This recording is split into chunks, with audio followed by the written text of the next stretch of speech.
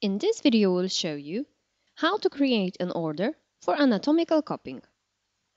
Please open the dental system from your desktop and click on New icon in the workflow bar. The order form window opens. Fill all the information needed. Add clinical photos if necessary and comments. In the order details, please select a tooth on which you intend to work.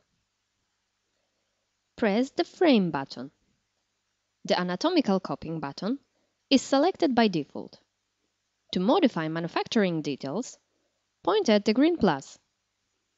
You can also add a crown on top of the copying.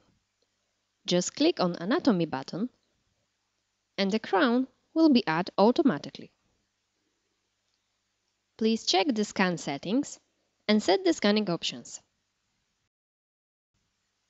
When you finish creating the order, click Scan to begin the scanning process.